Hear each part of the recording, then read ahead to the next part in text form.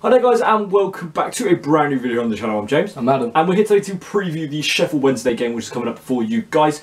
On Saturday, obviously, we were at home to Sheffield Wednesday after that 5-0 drought we had against Fulham, which we won't mention.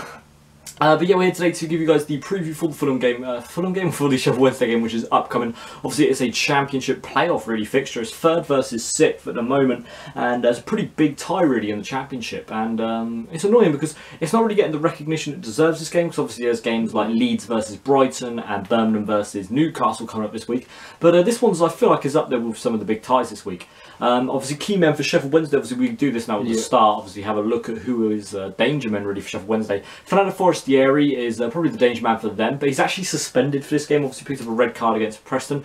How big is that for Reading? Yeah, massive. Last year he was causing us all problems, wasn't he? You know, we were a stake basically when he was playing against us. But positive is for us, so we got Liam Moore back, so hopefully he can deal with him. Well, he's not going to be playing because he's suspended.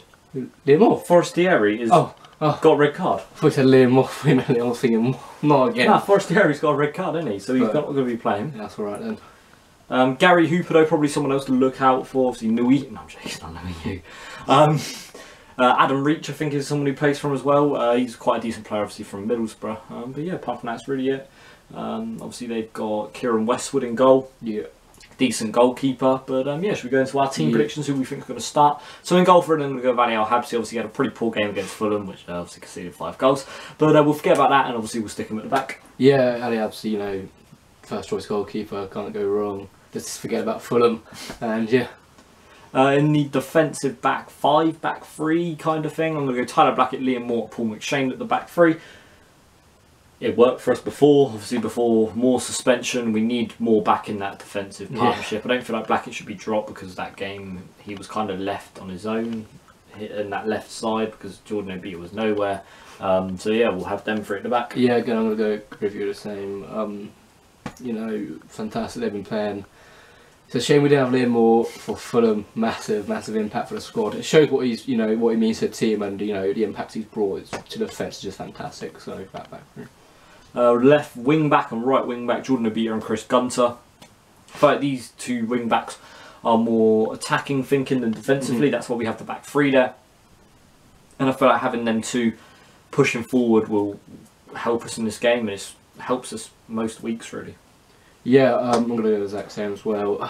Chris Gunter against Fulham, don't know what he was doing, man. I don't know what he was doing. Obviously he went straight back down to your books, didn't he? Out of them, but beat a poor game against Fulham. Don't know what he's going to get done. He got done every time. Fulham just having on the wing. Fulham just having a fantastic day. Field day, wasn't it? But yeah, it's fantastic. But, yeah, I'm gonna go them 2 anyway. Fingers crossed O'Beat can pull it out in this. Yeah. The midfield quartet, for 3. I was trying to use a fancy word and I'm not going to do that again. The midfield 3, I'm going to go with George Evans, I'm going to go with Joe Vandenberg, I'm going to go with Roy Behrens. Jaap Stam has said Liam Moore is going to replace Williams. So obviously that probably means Joey's going to keep his place in the side, which I don't know how I feel about, because I don't know if he is going to be fully fit yet, because obviously he clearly wasn't fully fit. I really did take note about Joey not clapping the fans as well when he left the pitch on Saturday, which really did go down in my books. Obviously I used to be a massive Joey fan, still am a massive Joey fan, but the fact that he didn't bother to clap the fans off when he came off, which is a bit disrespectful. The same with Yaku Mete, didn't bother to clap the fans after you just embarrassed them, 4,000 of them, turning out to watch a 5-0 loss.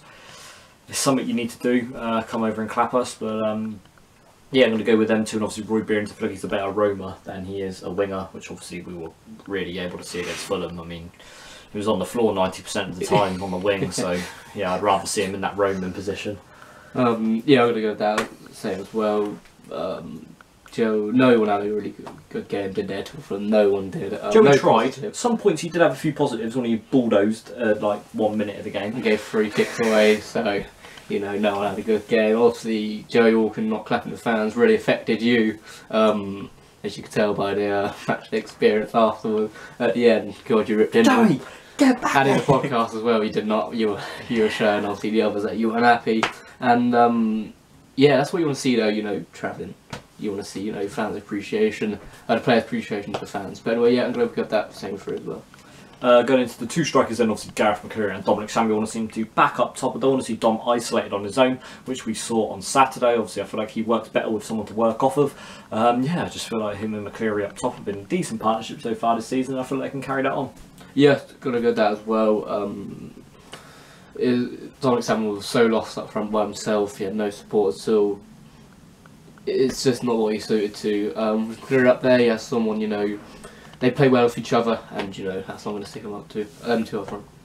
Off the bench, people we could come and see. Liam Kelly obviously is an option. I'm still going to keep saying it every week. Dennis Rackles, if he's fit, please come on, Rackles, come back. I want to see you in that team. Yeah, Mate, obviously Mr. No Clap fans. Yeah, just any of them players really I wouldn't mind seeing. Score prediction then, I'm going to go with a 2-1 win to Reading. I feel like they're going to try and bounce back, Reading. I feel like we need something to prove, obviously, after that 5-0 loss, and they're going to come back and they're going to want to play better, if that makes sense. I'm going to feel like they want to play for the fans, so I'm going to go with a 2-1 win to Reading, and I'm going to go with... Don't say Paul McShane or Liam. Roy Behrens to score. I'm going to go with a 2-0 Reading. I feel like we're going to bounce back. Also, we can't let the Fulham game ruin our season again like last season. We can't let it happen. I feel like Yap Sands had talked to him over the week. You know, drilled them in the head. Yeah, so I'm going to go 2-0. First goal scorer, I'm going to go with Gareth McCleary. Finally, rating out of 10, what are you going to go for? I'm going to go for an 8. I'm going to say 8.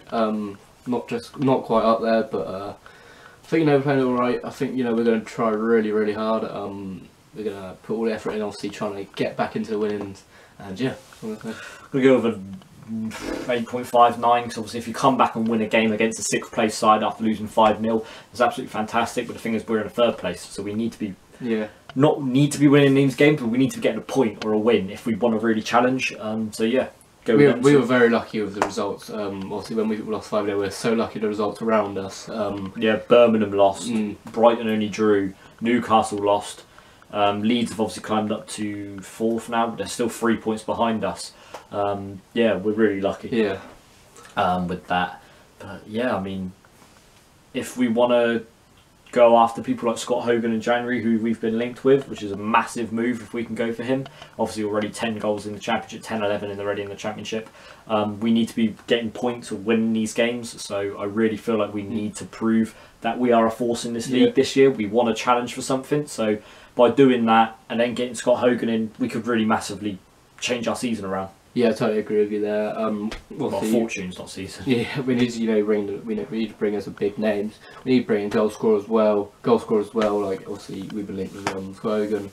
That'd just be fantastic if we got him. Wouldn't it? Get Hulk, he's quick. Get Hulk he's quick. You know, everything you need. But yeah, that's about it really. Yeah, I mean, nice to see Hulk Hogan sporting his son down the days. No, that's going to be it then for the video, guys. Hope you all enjoyed. Obviously, leave your team sheet down in the prediction down below, and what you think about the Scott Hogan move in January. Would you guys like to see him come in January? Do you think it's realistic or not? And what price tag do you reckon we'll spend on him? So yeah, thank you very much for watching, guys. Obviously, I've been James. I've been Adam, and we'll see you guys in the next video. Peace.